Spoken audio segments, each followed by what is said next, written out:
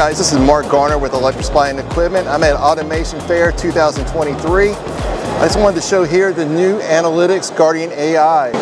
We've got the PowerFlex 755 TS drive coupled with the Guardian AI software. So what it's going to do is monitor the pump here.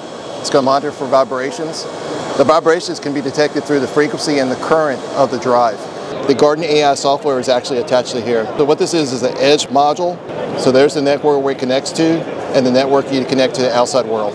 And all he's doing is conditioning monitoring. That's the analytics display screen. So what it's doing is says, hey, there was an anomaly, and they call it cavitation. And it gives a description of what there is, and it also gives you a time and a date. The system also has the ability to send an email.